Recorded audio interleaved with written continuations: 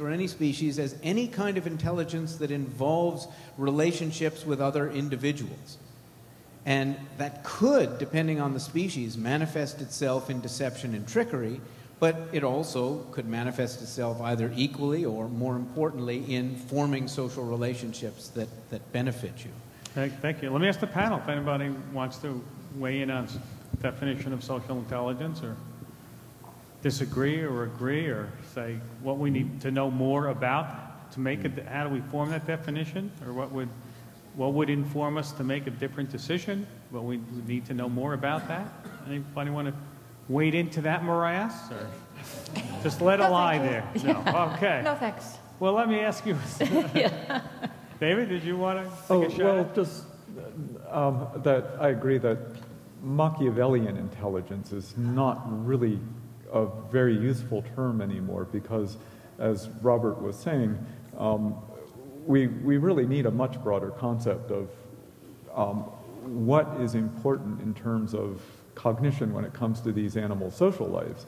And that it's not that we've been paying too much attention to competition, and so we should now just look at ways that they get along with each other. It's that both are important. And in fact, one thing that is most striking about certainly higher primates, including chimpanzees and bonobos, is the extent to which they cooperate in competing with each other, and the complexity of trying to decide, well, who would make a good cooperative partner? And how can I develop a relationship with that individual, and then how can I use it in other ways in my life? So we really do need it makes sense to have a broad definition, like Dr. Seyfarth proposes. Is there anything we've learned in the last 40 years, and maybe the latter end of the last 40 years, that would make your case a better argument, lead to a better argument for people who don't believe in evolution or are looking for more evidence? Is there some stuff that you have learned, or some other, when you talk to people about evolution, they all say, I didn't descend from a gorilla. Well, your tree doesn't show you descending from a gorilla, Is there any argument that you can make about new knowledge about where human ancestry did branch off that might convince people? Or do you just believe that people who don't want to believe in evolution are never going to believe in evolution no matter what you say to them? Jane? Well, the genetic data, which is not the kind of work any of us do in detail, I think provides the most unassailable scientific evidence about our relationship to other organisms on the planet and our genetic relationships to them.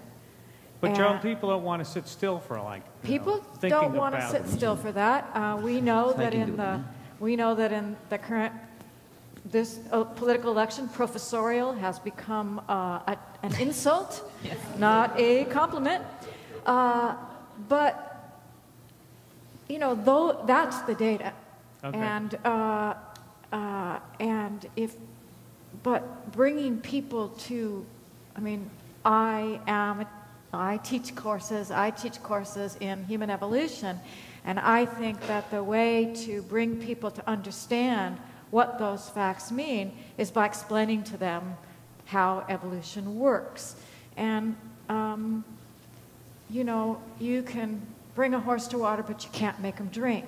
So I think, our job as scientists is to bring data that are relevant to these questions to people and explain why they matter. And then, and this is one of the great outreach functions of the Leakey Foundation, and then people will decide, how persuasive these arguments are. Okay. Well, let me get you a mic. Get a mic over to here, and you can give us that.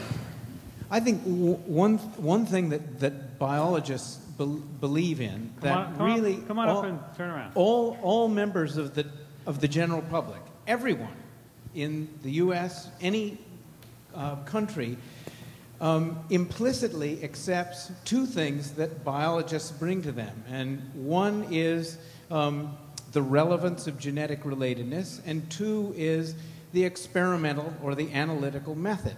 Every time you take a medicine, you take a medicine that only came to market after it was tested on species that are closely related to us, because they're closely related to us, and it was tested using experiments whose rules are set up by science. So anytime you take an aspirin or any kind of medicine for a heart condition or anything else, you're implicitly going along with two fundamental elements: relatedness through genetics and the experimental method. Now, what we're doing here is we're applying those tools to behavior and to other sorts of social organization. So we're really just taking the tools that everyone always accepts and applying them a little bit more broadly according to the same general rules. So if you buy into the system, you buy it all.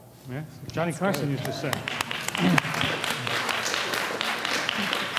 That's a familiar face at the microphone. Yeah. So have humans evolved in the last 50,000 years? If so, how? And are we still evolving? Good question.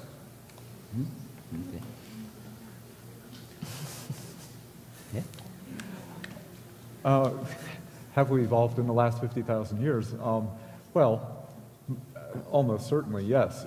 And let me give you, building on what Robert just said, let me give you a couple of quick examples. And first of all, I might mention also that 50,000 years ago, there were still Neanderthals in Eurasia, Western Europe, the Iberian Peninsula, and so on. And most people who study human evolution now would say that they went extinct.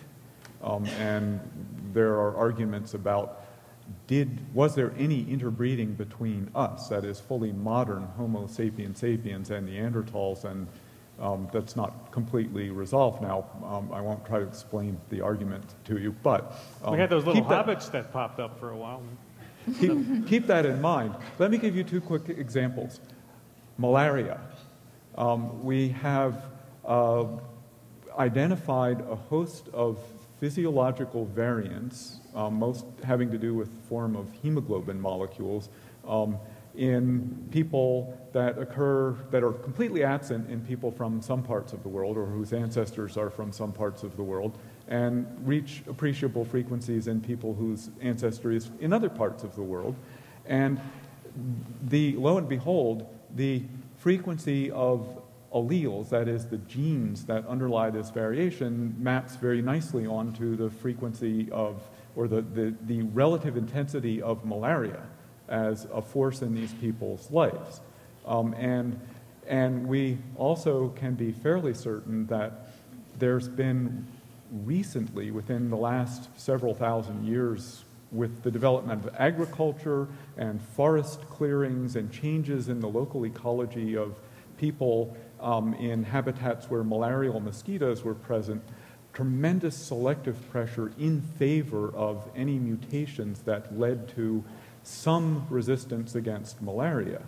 And the other one is HIV, and that is exerting serious selective pressure on people now. And we, again, getting back to chimpanzees and what might they tell us about humans and are they related to us? Well, it turns out that HIV-1 in humans apparently came from chimpanzees. It's evolutionarily related to SIV, chimpanzee.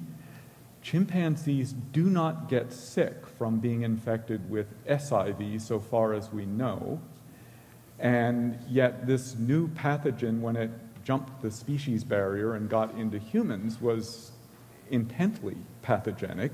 It's slow acting, but also some people have resistance to it, just like apparently all chimpanzees have resistance to SIV. So we're under intense selective pressure now in favor of anything that will confer resistance to the effects of HIV. Mm-hmm. Anne, did you want to? I need a mic. Yeah, go ahead. Is your mic working? Yeah? Can you hear me? Yes, your mic's working. Oh, okay. Well, I'd actually like to comment on the SIV part. Is our mic working? No, okay. David's talked about SIV in chimps as not being pathogenic.